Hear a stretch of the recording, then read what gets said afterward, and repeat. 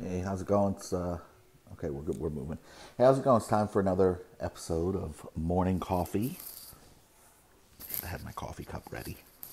Morning Coffee and Marketing. And today we are going to talk about selling yourself first. Now, what do I mean? You have to sell yourself first. I mean that you have to convince yourself that you can. Hey, what's up, Scott? You have to convince yourself that you can do what you're trying to do. You have to convince yourself that the product that you're selling is worth selling. You have to convince yourself that you are capable and able and that your goal is realistic and possible. And if you can't convince yourself of that, then you might as well just forget trying to convince anybody else. If you can't convince yourself that your product is worth owning and using, then how are you possibly going to convince other people? Zig Ziglar used to tell a story about a fellow salesperson in the cookware business, and this damn it, fucking phone calls. This other sales guy goes in and he just hit a spell. He can't close any deals. He can't make any sales, and it's kind of driving him crazy. So Zig had been selling a lot at the point, so he came over to help the guy out, and he was listening to the guy's pitch at his house, at the guy's house, not Zig's house, the other guy's house, and he got through, and Zig said, well, he said, hey, what's up, Tony? Brent, Tony Cabral is watching. Tony Cabral's the one who originally introduced me to Zig, and I first heard this story on a set of tapes. Tapes, yes, I am that agent. We did not use MP3s or even DVDs or CDs at the time. We used tapes. Anyway, hey, what's up, Tony? So Zig is over at this guy's house trying to help him, and the guy's complaining about, and I just can't, and Zig tells him, he said, I think I know why you aren't closing the deals. And the guy says, well, why? He said, tell me, because I'm starving over here. I got to make some sales. And he says, well, and he points over to his kitchen where the guy is using a competitor's set of cookware instead of the set of cookware he's selling. He says, oh, no, Zig, that doesn't have anything to do with it. He says that, I've just had, my kid's been sick and the car's been down, so we've been down a vehicle. I've had to take a bus, or my wife's had to take a bus to work, and we've, things have just been tough the last few months. I'll get a set of cookware. I just haven't quite gotten to it yet.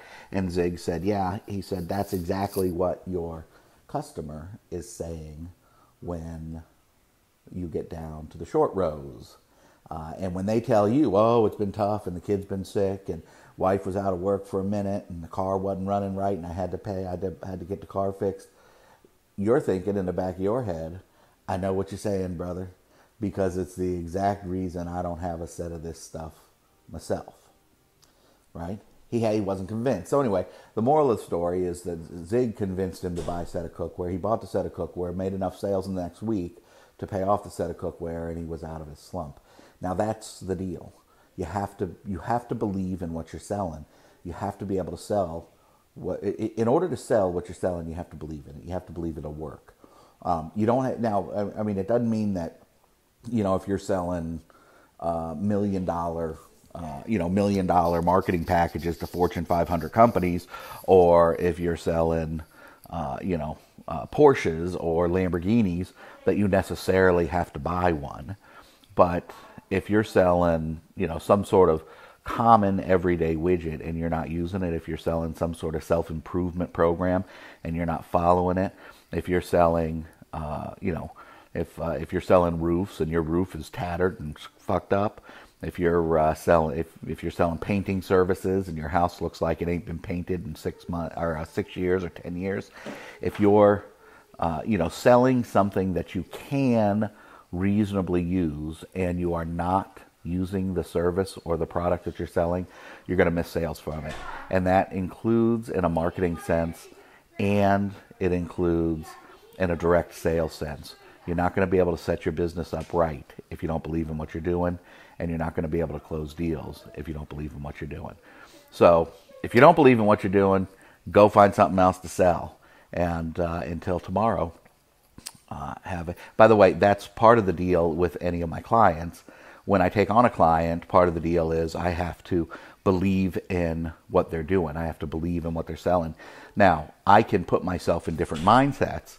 So sometimes, sometimes I might not normally use a product. But that doesn't mean that I can't believe in the product.